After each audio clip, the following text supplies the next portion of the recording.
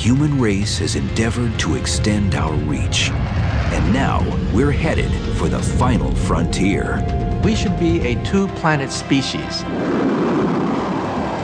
From an outpost on the moon to a full-fledged colony on Mars. It could be a challenge. It could also be a disaster.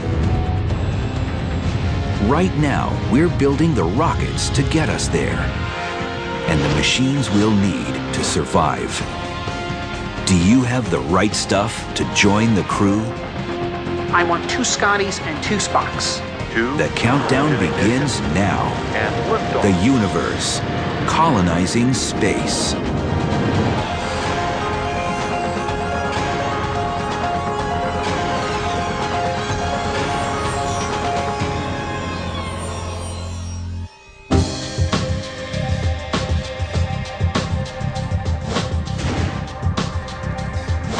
Colonizing space is no longer the stuff of science fiction. It's likely the first humans who will live on another world have already been born on Earth. For these pioneers, this adventure will be the ultimate cosmic camping trip. You need to bring everything you need with you. You need to bring a place to live. You need to bring the food you're going to eat. You need to bring the water you need to drink. Now on Earth, at least, you don't need to bring the air you breathe, but when we go into space, we'll need to bring that too. Everything we need has got to be with us. If something's missing or if something breaks, it could be a disaster. We need to have everything we're going to use with us. We need to have it working. The success of space colonization will depend upon it.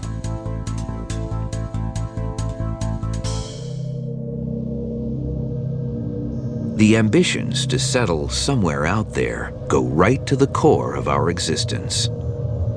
Compelling reasons to colonize space are to see if we can expand the range of our activities beyond the Earth, or are we really confined to the Earth? I think that's an important question we need to know the answer to. The second one is, what's the role of life? We have on this Earth a phenomenon called life. Is it destined to spread beyond the Earth? We are the species that can cause that spread. Carl Sagan, the great noted astronomer, once said that we should be a two-planet species. That is, we should colonize one planet and also have the Earth because, for example, the Earth is in the middle of a cosmic shooting gallery. There are comets and meteors whizzing all over the place on a scale of hundreds to thousands and millions of years. And we need a spare planet because it's simply too precious to put all life on simply one planet.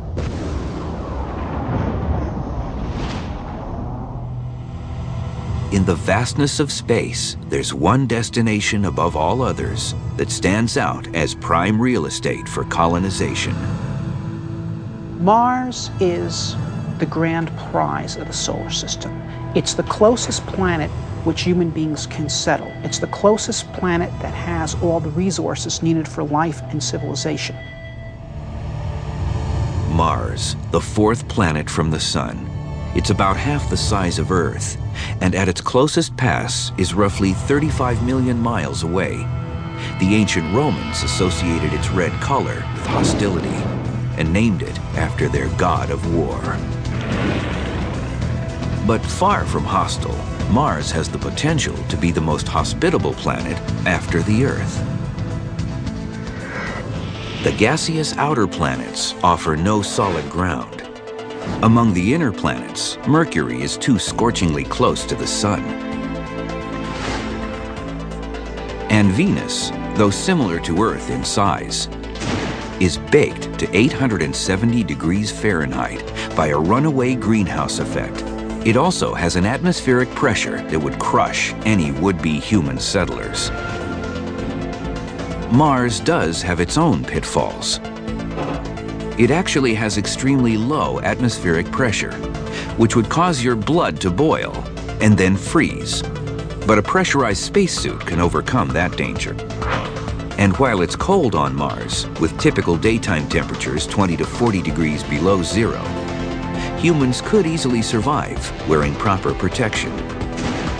Most important, the red planet, with its carbon dioxide-rich atmosphere, seems to have the natural resources we would need to keep a colony running.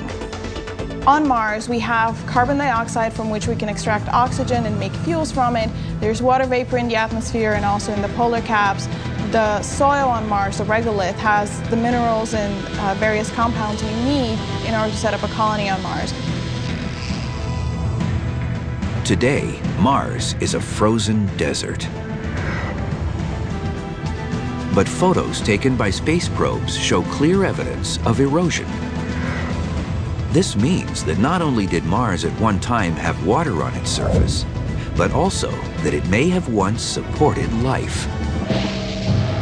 Finding evidence of previous life, even microscopic organisms, might make the difference between whether we establish a short-term base or a more permanent colony there. Long-range mission planning is already underway at NASA. The space agency plans to return man to the moon by 2020 as a stepping stone to a Mars mission. One of the major themes for the lunar exploration is called Forward to Mars. And within that theme, we'll be constantly thinking about how we will operate on Mars.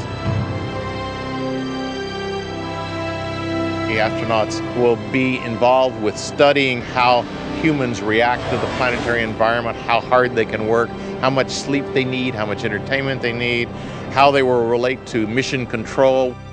We need to learn to deal with all of these issues that come with people living in far-reaching environments. An important step in preparing for a long wilderness trip is testing the gear. Setting up everything in a local spot, even in your backyard. Make sure you've got everything you need and it all works.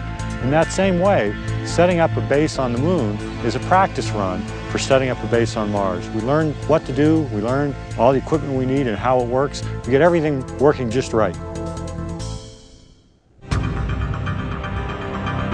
Everything includes versatile robotic machines like Athlete, which stands for All-Terrain Hex-Limbed Extraterrestrial Explorer.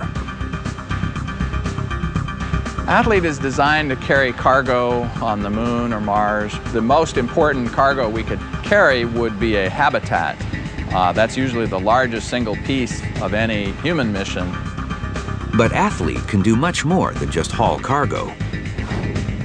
Each side of the machine is equipped with high-definition cameras that give a 360-degree view of the surroundings and display it to an operator based either on the planet, in an orbiting spacecraft, or back on Earth. And each limb is like its own self-deploying Swiss Army knife. One of the things it can do is take one of its limbs and grab a tool out of a tool holster and use that tool to excavate. So we have built scoops and drills and grippers and other tools. One of the most interesting things is that if a leg were to fail on Athlete, the two adjacent legs could in fact grab tools and disconnect the one leg that's failed and amputate it and leave it on the surface. With equipment like Athlete, astronauts will be able to establish a long-term base on the moon and test how self-sufficient they can be. Only then, according to NASA, will we really know if we're ready to go to Mars. The real acid test of our understanding how to live in space will to take a crew of, say, 6 people, put them on the far side of the moon where they cannot see the Earth and have the psychological disadvantage of not being able to connect to the Earth, and see if they can exist for a year on their own with the systems that we designed for them. If we're able to actually do that kind of a test and experiment, then I think we will have checked the box that, yes, we're ready to move out into the solar system and settle more difficult regimes such as the planet Mars.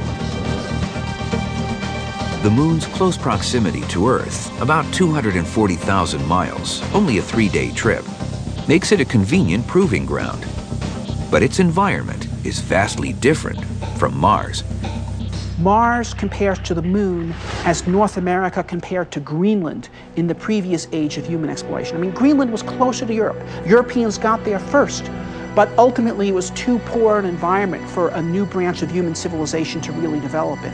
Same with the moon. The moon is closer to the Earth. We got there first, but as a place for settlement, Mars is a much better place to go.